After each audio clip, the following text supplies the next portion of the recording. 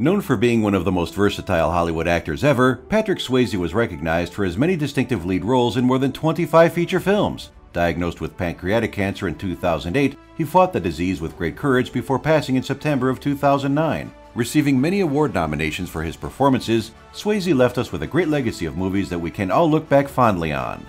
In today's list, we are taking a look at the top 10 Patrick Swayze movies of all time. You need all the luck you can get. Oh! Gonna be a fireman when he grows up. Number 10. Next of Kin. I don't want you, Lawrence. You know who I want. I want the man who pulled the trigger. I want the man you saw do it. Patrick stars as Truman Gates in this intelligently made and underrated 1989 American action thriller film directed by John Irvin. Truman is a Chicago cop that is on a mission to find out who killed his brother, but another brother of his attempts to find the killer himself, only in a way that results in retaliation. When things go wrong, Truman finds himself doing whatever he has to do for him and his family. The intriguing story of the movie, its personality, and action-packed scenes make it an entertaining watch. Swayze's character is particularly known for being a solid, low-key addition.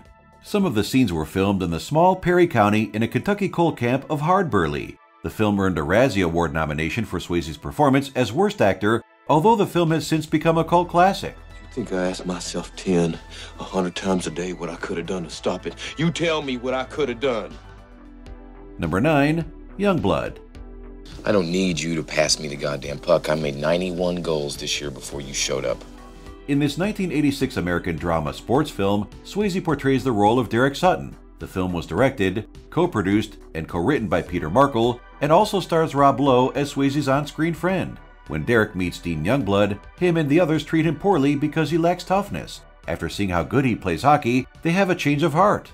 The film is about hockey players trying to impress scouts from the National Hockey League. Derek and Dean develop a friendship, and even though Derek ends up in a situation, he is the one who acts as a mentor and convinces Dean to get back out and play. The film is a great slice of the 80s and is filled with engaging characters, action, and a final showdown that brings it all to an end. The game! Getting out of this hick town. Thank God there is still a sport for middle-sized white boys. Number 8. Red Dawn. Matt and I have been coming up in these mountains with our dad all of our lives. We can hunt, we can fish, we can stay up here a long, long time. This American action film was released in 1984, and it is known for being the first film to be released in the US with a PG-13 rating after the new modified movie rating system was introduced in the same year. Swayze stars as Jed Eckert, the big brother of Charlie Sheen's character, Matt. Set in an alternate 1980s, Soviet soldiers invade a small town, and the two brothers make an escape to the forest before they find themselves having to fight for their town. The film went on to be described as the most violent movie ever made after its release in 1984. The National Coalition on Television Violence noted it contained 134 acts of violence an hour, so they rated it X. The director of the film, John Milius, put Swayze in charge of the cast since he was older and had more acting experience than them, after stating, "Swayze, you're my lieutenant." You want blindfolds? This is violated the Geneva Convention. I never heard of it.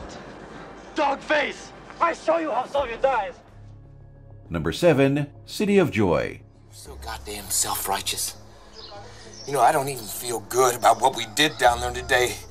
Bringing in another little mouth to feed in the cesspool of a country. Feel good. Max Lowe is the name of Swayze's character in this 1992 drama movie. The film is based on a novel of the same name, written by Dominique Lapierre, and takes a deeper look at poverty in then-modern India, more specifically, life in the slums. Max Lowe is a Texan surgeon that has arrived in search of spiritual enlightenments, but things begin to go south the very moment of his arrival. Max soon plunges into his new life. His medical training is desperately needed where he is now. The film is known to be inspiring as the audience watches the story of an American doctor, a British nurse, and an Indian farmer joining forces. The film, however, was not a box office success. The interesting elements to the movie are what made it unique and eye-catching to some viewers, even though it was never highly rated. You have any diazepam? No. You have anything at this clinic? Morphine, anything? No, nothing. I need a stethoscope, a suturing kit, a thermometer. Number 6. Roadhouse. $5,000 up front, $500 a night cash. You pay all medical expenses. Swayze plays James Dalton, a bouncer with a PhD, in this 1989 American action film. Dalton, from New York City, finds himself in a club in Missouri as a professional cooler, otherwise known as security. The name of the club is Double Deuce, and it is known for being the loudest and rowdiest bar around. Dalton must clean it up and get things in order. Luckily, he happens to be an expert in martial arts and one of the best bouncers in the business. Action, violence, and romance ensues.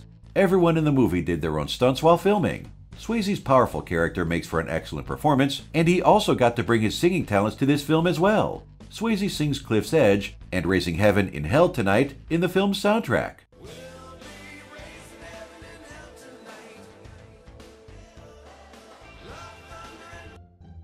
Number 5. Keeping Mum. Of course. I mean, walking distance, I mean seconds. The best hotels are on the beach, Charles. Gloria, this is so much better than a hotel. In this 2005 British black comedy film, Swayze portrays an instructor named Lance. The film has all the edge and wit one expects from the genre of British dark comedy and features a great cast.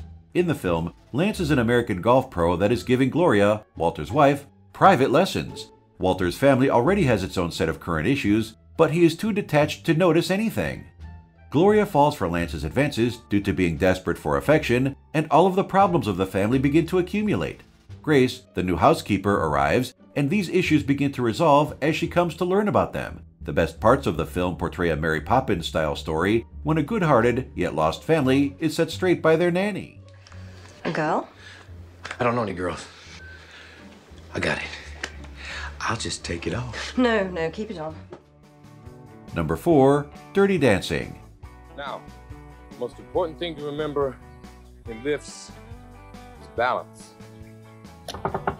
This classic romantic drama dance film was released in 1987. Swayze portrays the role of a dance instructor named Johnny Castle. Another character, Baby, becomes infatuated with him, but Johnny is a man who has a vastly different background from her. Swayze had to convince the actress of Baby, Jennifer Grey, to be in the film because she had disliked him so much while filming the movie Red Dawn together. The two were made to watch their screen tests that showed them what breathtaking chemistry they had, and they returned to filming with renewed energy and enthusiasm. The film was written by Eleanor Bergstein and is loosely based on her own childhood. After its premiere, the film earned over $214 million worldwide. It was interestingly the first film to sell more than 1 million copies for home video and is commonly known for its soundtrack. The film earned Swayze a Golden Globe nomination for Best Performance in a Musical or Comedy.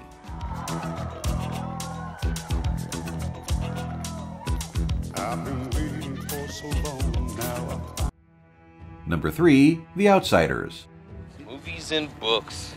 You know, I wish that you could concentrate on something else just once in a while. In this 1983 coming-of-age drama, Swayze plays Derry Curtis. This film is particularly known for its cast of up-and-coming stars, a few alongside Swayze being Rob Lowe, Matt Dillon, and Tom Cruise. The movie helped spark what is known as the Brat Pack genre of the 1980s.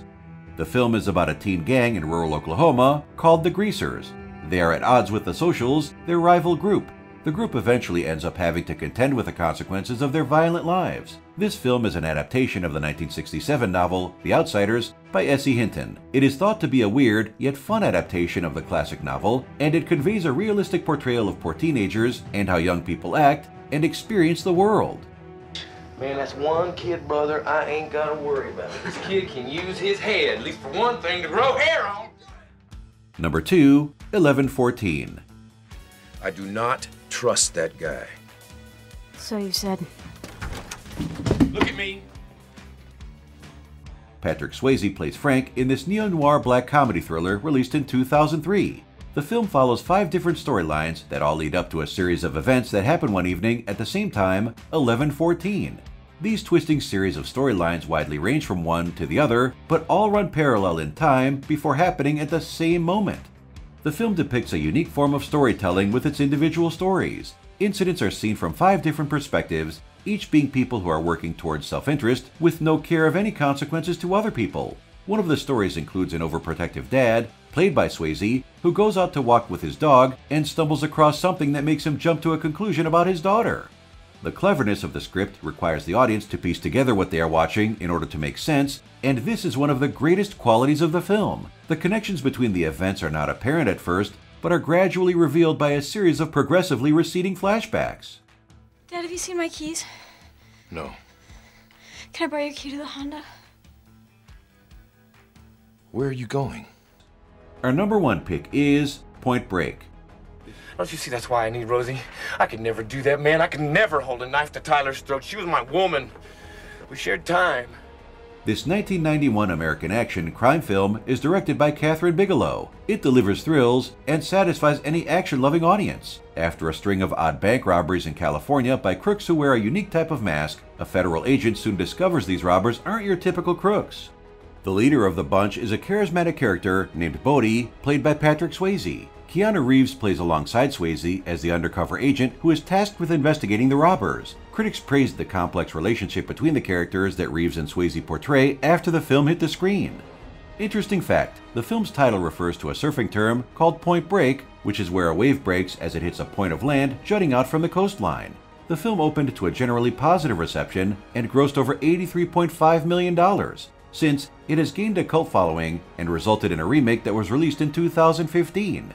The film is rated a 7.3 out of 10 on IMDb.com, won 1 MTV Movie Award, and was nominated for 2 others. To those dead souls inching along the freeways in their metal coffins, we show them that the human spirit is still alive. Do you agree with our list? Be sure to comment below. Also, don't forget to subscribe to our channel and be the first to receive new Top 10 videos from Stream TV.